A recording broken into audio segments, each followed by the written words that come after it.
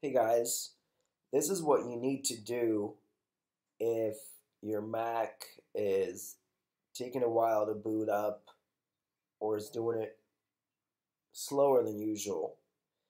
And what this does is clears up the PRAM from little hiccups and malfunctions in the memory and gets it functioning smoothly again. So, step one is you need to power off your computer. Then you got to power it back on while holding the Command, Option, P, and R keys. You're going to hear a chime before your computer reboots, and then you got to keep holding them down until you hear a second chime. And that clears the PRAM and it gets your booting speed back up to normal.